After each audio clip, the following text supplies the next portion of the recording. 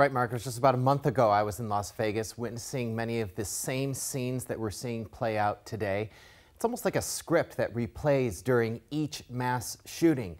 And it's striking how familiar this has become, and our audience seems to share that collective dismay, that alarm that something needs to be done. But what?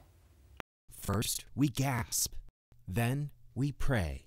Our hearts break, and we wonder why. Then we argue.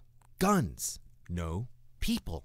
But as 2017 draws to a close, what argument can be made that hasn't been made? What solution can we propose that hasn't been proposed? They're daunting questions, and so it comes to this. A collective sense of fatigue, weariness that it's happened again, and will likely happen again. All we can do is just helplessly wait for the next shooting to happen. Mariah McHenry pondered this following the Las Vegas shooting.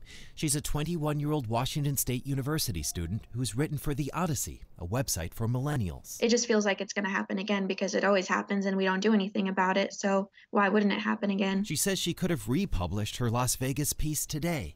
The sentiments are the same, even stronger. A shooting in America isn't a shocking thing anymore, she writes. Horrifying? Yes. Devastating? Yes. Shocking? Not really. Among the arguing and finger-pointing on Facebook, there's also a sense of resignation. Unfortunately, just another day in America, wrote Alan. The deadliest mass shooting in 35 days, noted Rebecca. Nothing changes if nothing changes. Any good ideas out there? Because clearly what we have isn't working, posted Jeff. It's just crazy to me that people don't want to do anything about it. For Mariah and many others, what happened in Texas and Las Vegas and Orlando, in theaters and churches and schools and homes, has become awfully commonplace. Now it's just like a normal occurrence, and that's really sad. And Mark, there's also a lot of frustration from people after these shootings, but this time it seems like people maybe move on a little quicker because they're just so used to it. It's so strange to think you were at the Pulse nightclub shooting. More than a year later, there was the Vegas shooting, and now a little over a month later, we're here. And don't forget the shootings that have happened in the Pacific Northwest.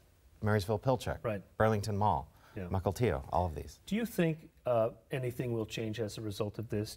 Does your gut tell you that there's an inertia that will come from this? Well, you hope that when these things keep happening again and again, people who have the ability to do something about it will. But, you know, there's a lot of skepticism among people about what happens from here.